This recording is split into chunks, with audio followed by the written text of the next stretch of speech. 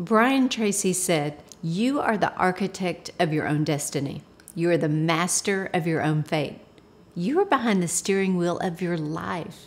There are no limitations to what you can do, have, or be, except the limitations you place on yourself by your own thinking." How true is that statement? Do you know that we can limit ourselves, our lives, by our current state, where we are in life? I have the perfect example of that by something that happened to me and my kids years ago. I have 5 kids. It was late, about 8 o'clock at night. We were coming home from school and basketball games. My kids were tired and hungry and hangry. If you're a mom, you know exactly what that is. Decided to try out this new Mexican food restaurant because we love Mexican food. Pulled up to the menu board, got our order, pulled up to the intercom, rolled down my window, and the rule in my car is when my window goes down, you have to be quiet because I have to focus. I gave about 2 orders, and my kids began to giggle after the second order, and I kind of did the mom thing, and I said, "Y'all be quiet." Gave my 3rd order, my 4th order. I was doing great, but I noticed nobody was talking back to me. So I looked right into the intercom and I said, "Hey, are you getting this? Is anybody there? Are you hearing what I have to say?" As soon as I said that, my kids started dying laughing. My son was bowed over in the back seat laughing. My girls were laughing. My daughter in the front seat had a tear running down her face. She was laughing so hard. Honestly, it made me mad. And I thought, what in the world? And I finally said, "What is going on?" My son kind of contained himself a little bit, and he leaned up and got right next to my ear, and he said, "Mom, you are talking to a garbage can." True story. I thought, no way. I looked out the window, and there it was, a big garbage can with a spout. I thought that was the intercom. I thought, Lord, let no one be in that restaurant, because beyond the garbage can was the restaurant. I looked in there, the whole family dying laughing. People behind me in cars, they weren't honking, they were laughing so hard. I was glad to bring some laughter that day.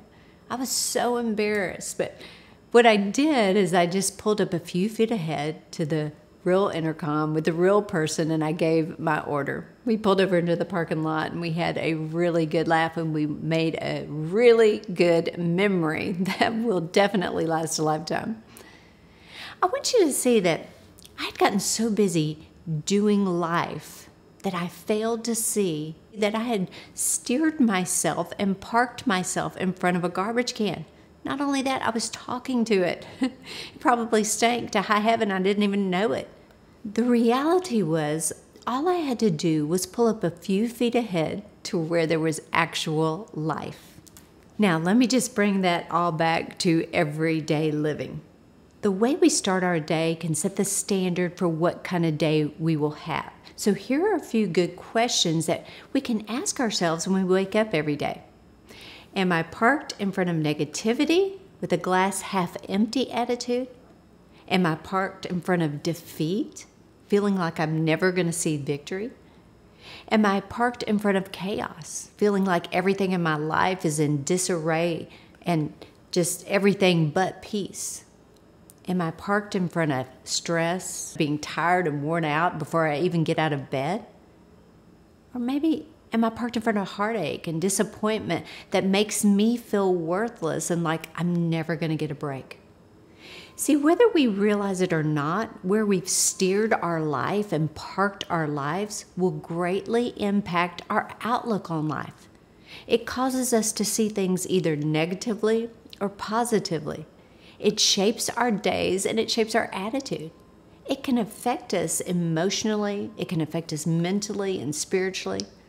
Scripture gives us insight on that. In fact, it shows us we have a choice in how we can live our days.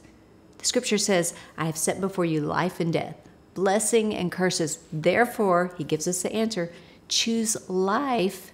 Now listen, so that you and your descendants might live. Let me make that more clear. So that you and your children may live. So that you and your offspring may live. We have both a choice and a vital part to play in how our days will go by where we steer our lives, where we steer our thoughts. We can either choose the negative and focus on everything going wrong, or we can begin to see through eyes of faith and hope and find the good in situations. We can choose to dwell on the problems or on the possibilities. Sometimes all it takes is just a simple adjustment in our thinking. It's deciding to drive toward life to make our days better. So how do I make that practical? You can say something like this: I'm not staying in this negativity.